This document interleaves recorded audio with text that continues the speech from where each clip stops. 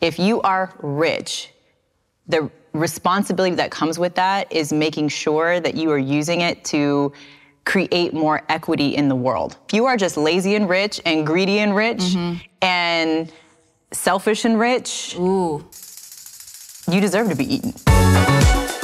I'm Vivian Tu, AKA Your Rich BFF and your favorite Wall Street girly. I'm Brian Walsh, AKA Dr. Money, and I lead financial planning at SoFi. And this is Richer Lives, the show that helps you learn how to use your money to live your best life. We all want more dollar signs on our bank account. But also more fulfillment, satisfaction, and success. So we're here to bring you conversations with inspiring guests who've been where you are and are now where you want to be. And we'll provide guidance that aims to get you there step by step. Because everyone deserves the opportunity to live richer lives. Brian, do you ever get the sense that the guests we have on this show aren't even just here to inspire the viewers, but inspire us?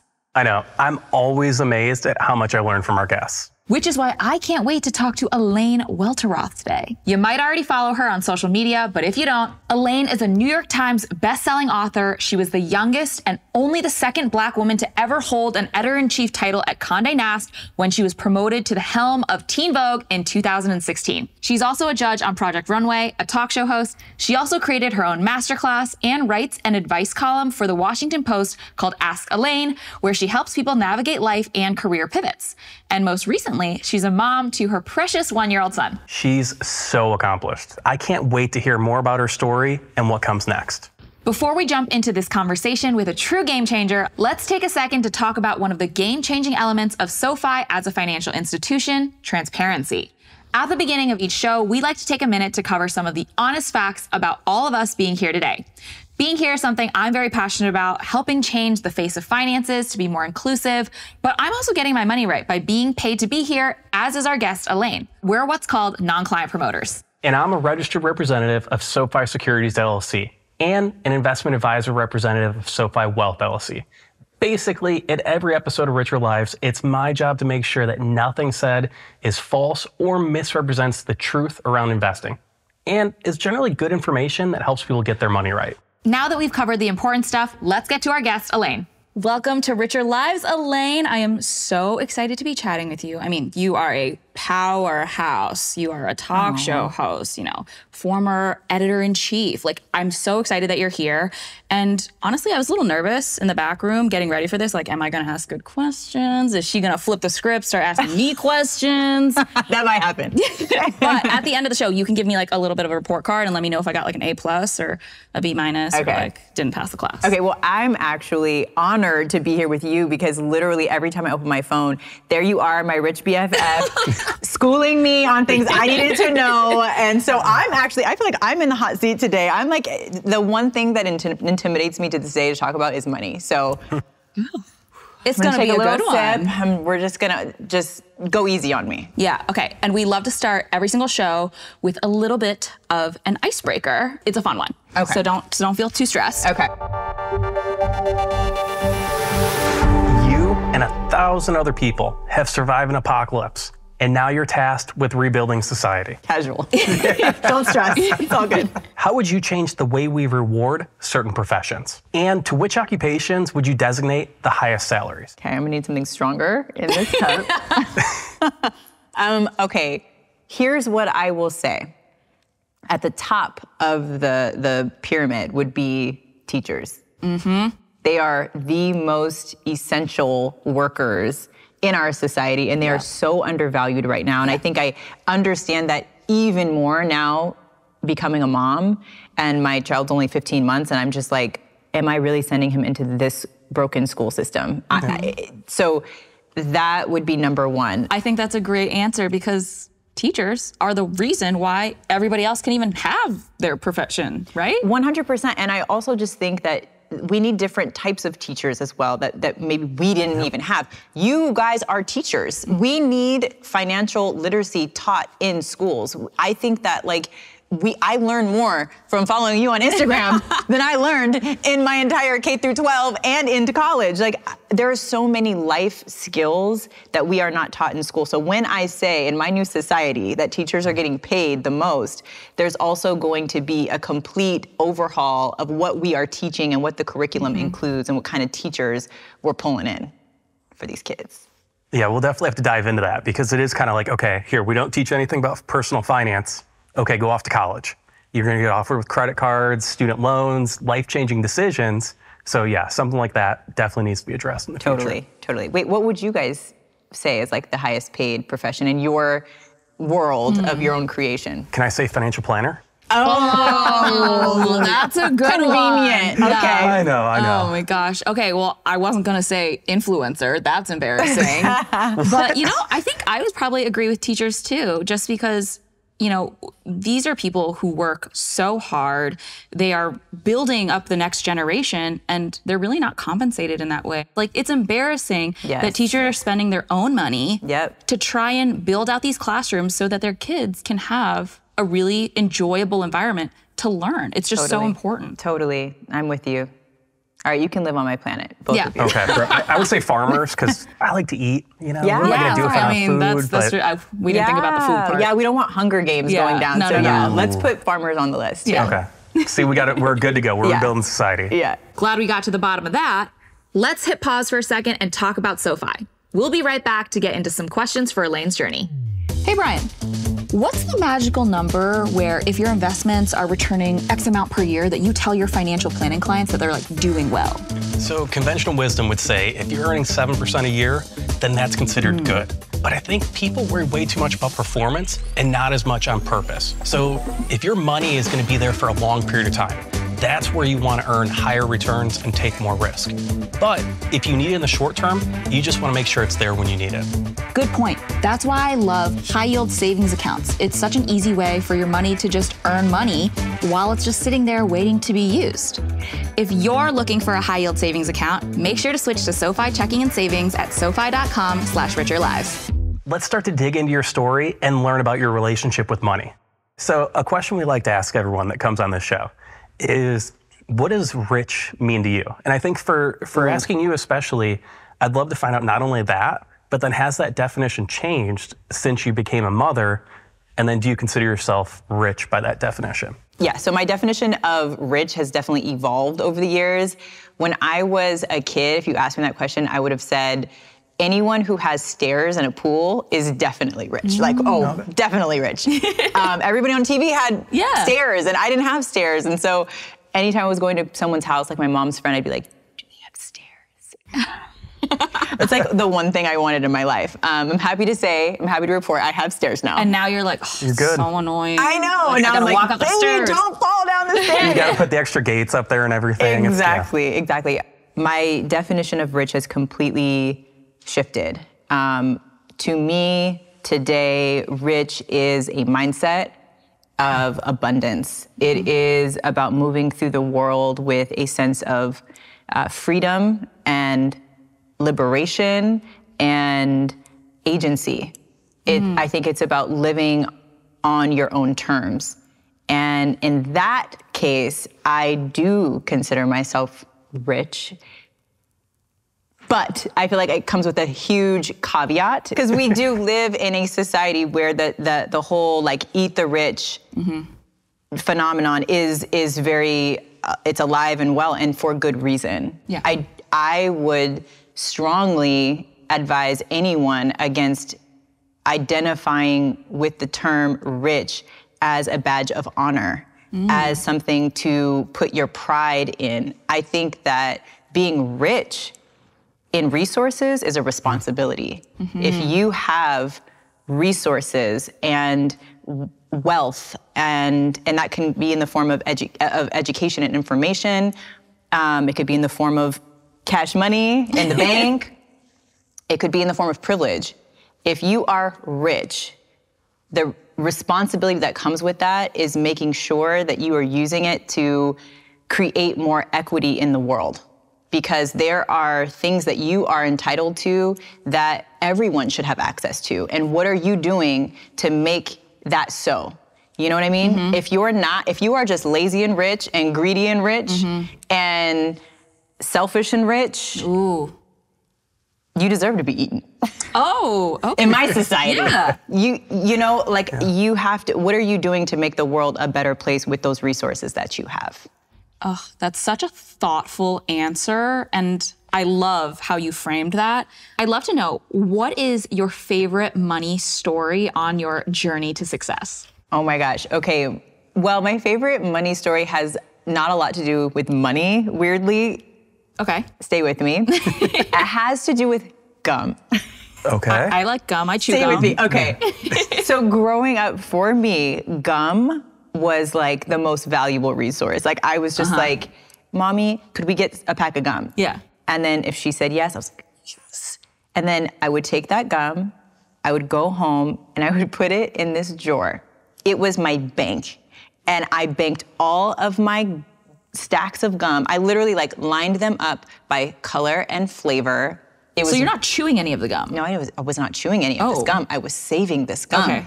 This whole concept of like saving gum reflects today how I save money. For me, it highlighted that like I'm good at saving things that matter to me, and I translated that hoarding mentality from gum to money. So as I got older and my sort of values shifted and from gum to money, I was so serious about getting money. I worked like multiple jobs in high school, starting from as soon as I could get a worker's permit, and I saved my money like I saved my gum. I think it was a blessing and a curse because in one way, I was a great saver, but I do think that it came from an unhealthy place, and I had to work on that. As I, got older, and I was, I found myself like with a pretty great savings. It's like, okay, you also like eat the gum, anime, like eat the gum, and I had to like, you can spend the money. Yeah. Like most people, the habits that they learn when they're young, up to age 7, like those stick with them for the rest of their lives, and they kind of form their money personality. Yeah. So like my kids have the opposite problem, ironically. But like, let's say that was my kid that was hoarding all of that. I'd be like, okay, let's figure out like how much are we saving versus how much we're enjoying? Because we want to balance like current enjoyment versus future savings. Yes, so true. What I love about this is, you seemed so risk averse with your little gum collection. Yeah. But in fact, you are quite risk taking. In your book, you talk about how when you were an intern, you just changed your title and just kind of worked in that upper level role until someone was like, oh, do you want this title? And, you clearly were willing to take that gamble. Like, talk to me about some of the biggest risks you've taken and what, your biggest financial wins were out of those risks. Wow. Okay. I'm a little embarrassed. Even just you bringing that story up, I'm like, who is that girl? Like, I don't know who she is. She was so bold. Basically, okay, so in my first job, which was actually, it started as an intern, as an internship. At the end of the internship, which was supposed to be just summer, 3 months, they never told me to leave.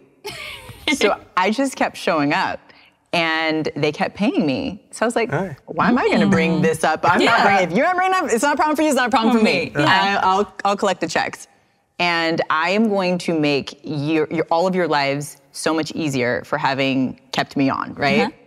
Even if it was an accident. So I was working, eventually I started, I said yes to everything, and I was taking on all these new responsibilities and duties, and essentially one day I just took inventory and I was like, well, basically I'm doing the job of a production assistant, not an editorial intern. So for clarity's sake, I helped everyone out and I just changed. I was insane, and I don't recommend this, just to be clear, but I changed my title. I'm like getting hot, like this is embarrassing. Woo, I changed my title in my signature, my email, to production assistant. No one noticed. Then they started calling me production assistant. They started literally referring to me in editorial meetings as a production assistant. And so I was like, great, this is working for everyone. So I did that for a few more months. And then eventually I went in and asked for a raise to match the job that I've been doing. And who does that? By the way, like, who does that? That is the most millennial thing I've ever done. And then when they said no, I said, okay, well, I'm gonna... They said no They to said the no. raise. They said no. And then I said, great, well, I'm going to give you a day to think about that. And I'm not coming into work tomorrow because I can't do this job for this amount of money. And honestly, it paid off. I came back the next day. I thought that like my life and job were over. Yeah. I thought I made a huge mistake. And my boss, I remember she said like, I walked in like with my tail between my legs and she was like, sit down. And she started off saying like, what you did yesterday. And I was like, that's it, it's over. It was like a pregnant pause. I wanted to die. And she was like, was very smart. I called the headquarters, I called the office. We have worked it out and we are giving you a promotion and here's what it is. And don't do this again. And don't you ever do this again, you know? But honestly, it got the job done for me. I mean, I truly felt like I was adding value above, you were $10 an hour, and I wanted to do this job. I just literally could not survive at that rate forever. So that was my first major like gamble that paid off. I will say probably the next gamble that paid off was, well, it's also something I'm not proud of and honestly was a mistake. So I decided to follow my boyfriend to college. I was in a position where I was like a 4.0 student. I was a junior and senior class president. I had all these extracurriculars, varsity sports, all of it. And I really had always dreamed of going to Stanford. But then I fell in love and I didn't even apply to Stanford or any other Ivy League or private institution. Like I simply followed my boyfriend to a state school and I got there and he got arrested and went to jail the first semester, and I was stuck at this school that I didn't belong in by myself, and I was just like, wow, like first big life decision gone so wrong, like what was I thinking? And what I will say is it paid off because I made the most of that state university education, and I paid off my student loans within 2 to 3 years of graduating, after graduating. And that is a major accomplishment. It was my first major financial accomplishment as a young person that I feel really good about. And I know that that would not have been possible had I gone to one of these private universities or Ivy Leagues, that I frankly could not afford. I had to pay for school by myself. I had to take out school loans. And I was able to be financially independent as a very young woman as a result. I mean, with both of those, at the end of the day, going on strike may not be recommended, but then it turned into like, okay, how do I negotiate for what I'm worth and get to what I'm worth? Yeah. And then the second one, it's like, okay, this wasn't the intention, but how do I like minimize the amount of money I'm spending on college so that way I could pay that off and be financially independent and secure quicker? Yes. And that's actually a conversation that we have all the time as financial planners. So it's trying to figure out how to balance those things. So maybe it might not have been the intent, but I think it kind of got there. I also think that it's a great example that there's very few decisions and things that happen in your life that are the end all be all. Yes. If you are truly committed, if you have a dream and you want it bad enough and you are willing to hustle and like get where you want to go and make strategic decisions later down on the line, you can get wherever you need to be. You don't need to be, Little Miss Harvard. You can be whoever you are. Exactly. And that also helps you, save on the debt and pay it off 2 to 3 years. That's a really big accomplishment. Thank you. You guys are making me feel much better about this very bad decision I made. So I guess, I'd love to know, you put together a course related to careers, and in there you provide advice related to negotiation, things like that. I guess career and finances go hand in hand. So what would you say to people who would want to understand, how do I negotiate better? How do I advocate for myself better? Those types of things. Yeah. You need to go into any negotiation with what I call your ceiling and your floor. So like what the top of the pay range that you're aiming for, and then like the very bottom that you won't go below. I think that helps you stand strong and a little bit firmer. And if you know that you won't go below this floor, it creates like boundaries that help you think about what you do, no matter what you're gonna do, no matter what they do. You know what I mean? I will also say, never accept a job offer without taking a night to think about it. That was a big lesson learned for me. I have been in a position where I was bullied to just like take what was on the table or it would go away. Like, that's what I was told, that's what I believed. It's incredibly unfair, but that does happen sometimes. What I would say is, if that's the situation you're being put in at the negotiating table, is that a place you want to work? Because it's a reflection of the culture. And talk about money, just generally. Pay transparency, even among your peers, is so powerful. It puts you in a more empowered position when you are negotiating. Knowing what other people make for similar work, it puts you at an advantage in those conversations. But for so many of us, we're so discouraged from talking about money that we have no frame of reference for what the value is of our work. And so how can we stand up for ourselves if we're getting a bum deal? I don't think we do it enough, and it's sort of a cultural thing that needs to shift, but it shifts with us. Like, we have to make that change. So I think the middle part where you talked about being in the financial position to kind of have optionality to go or get let go, I think that's a conversation, not only does it tie back to your answer on the definition of richness, like that financial independence piece, but that tends to be a big part of conversations we have as planners, is like, okay, you secure your financial foundation with enough cash, no credit card debt, things like that. So then that way you have that type of flexibility and that independence to then make decisions based on, I guess, what you want to do, not what you have to do. Yes. So that tends to be a big focus of ours on the planning side of things. Yes, which takes time to get to. Like, you don't really have that kind of leverage early on in your career, but down the line, sometimes you have more leverage than you think, and you don't exercise it at the negotiation table. Today's episode is really focused on careers, which seems like a funny thing for a bank to be talking about. But SoFi is so much more than just a bank. It's an all-in-one finance super app, and every member gets access to some really unique benefits. One of the benefits that every SoFi member gets is complimentary career coaching through our partner, Korn Ferry Advance. You know, the stat that really blows my mind is that if you're not negotiating your salary every time you get a new job, you're leaving $1 million on the table over your lifetime. Exactly. So if you're going through one of these challenges, like the ones that we talked about with Elaine, whether it be hunting for a job, negotiating your salary, or even looking through a different promotion opportunity, you can always open up your SoFi app, then open up an account and schedule an appointment with a career coach today. Become a SoFi member now. Go to SoFi.com/richerlives to get started. I wanted to circle back on something that you had mentioned, like being a woman of color. Like, we don't get taught how to negotiate. And trust me, I know this, like being a young woman of color, starting my career on Wall Street, and you being, a young woman of color at the time, starting in a predominantly white woman industry, and, even having Afrocentric hair. I know you mentioned, like, it made you feel very other. And like you didn't belong. And I know there's a lot of conversation right now around affirmative action and how we can make sure that underrepresented communities can get a fair shot at literally anything. But that often can lead to, people making comments about, like, is this deserved or is this tokenization?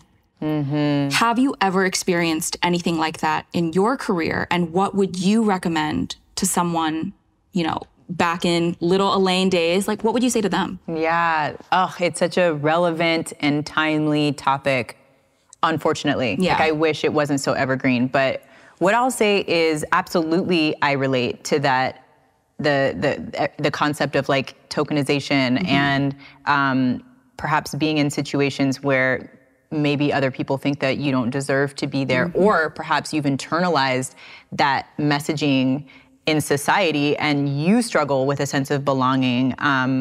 That's the hardest piece to sort of uproot. And I think what a lot of people don't know about my career is that it started through a diversity pipeline program. I got my start in media through this program called the Multicultural Advertising Intern Program. MAPE is for short. And you guys, it completely changed my life. It completely changed the trajectory of my career. Truly, if I had not had that exposure, I would have never known to dream for the kinds of jobs that I've gotten and succeeded at. And so I think that just speaks to the necessity of programs like this that level the playing field and that open doors that wouldn't otherwise be open for people who are, underrepresented in all of these industries, right? Yeah. It all started because of that program. But I will also say, when I got to this internship, even though I came in with a colorful cohort of, other young kids of color from all of these different cities all over the country, we all landed in very, very white advertising companies, corporations that were like these global advertising giants, and an incredible opportunity to start our career there. But the culture absolutely made all of us feel like we did not belong there. And it wasn't just coming from the top down. We felt that from our peers, like interns that were our same age, that we were paired up with, who had come from these Ivy League schools. It was honestly an experience that nothing in life to that point had prepared me for. I'd never been around that level of privilege or wealth and entitlement and superiority. Yeah. There was a true superiority complex in which I would be sitting at this table with my peers who are interns, and we were supposed to be working on group projects, and they would literally not look at me. They talked to everyone else. They all talked to each other, and I remember just feeling invisible. And here I am, like this overachiever who's the president of my class and had been for years, and like really sharp and had a lot to contribute, had a big voice.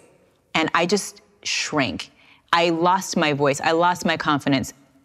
I felt like I didn't belong because I didn't think they thought I belonged. And I remember at the end of that internship, there was this girl. She came from like this really fancy school, from this well-to-do family, and she kind of like became the self-appointed like boss of the like the intern like group. And on the last day, she looks at me and she goes, in front of everybody, and she's like, you guys, one day when I'm the CEO, I'm totally gonna hire Elaine. And she said that to me like it was a compliment. Yuck. Like, and I just remember feeling like, here is a girl who sees my only value in this world as working for her. Not seeing that, in fact, one day I will be the boss who will be in a position to hire you, girl. You know, she's gonna work for you. Excuse me? Like, it was just it reflected so much of the superiority, the air of superiority that I had been like invisibly battling. And it was actually clarifying. It was like, she actually said it. She like said something so egregious that like lets me know she sees me as less than. And I went through a lot of humbling things that I had to kind of build myself back from. And I would say to anybody who understands what that is like, to be tokenized or to be discounted, or to anyone who's felt like they don't belong in these environments, these rarefied worlds and spaces, it's like, listen, not only do you belong, you have most likely fought harder, worked harder, swam upstream to get to the same seat that these people are at. You could swim circles around them. You know, like, you are incredibly valuable in those seats. Don't you forget it for 1 second. Do not let anybody make you forget that. And your difference is your superpower. Like, the thing that is making you feel othered or insecure or inferior, that is your superpower. Don't get it twisted. Like, that's what I would say. That's what I would say.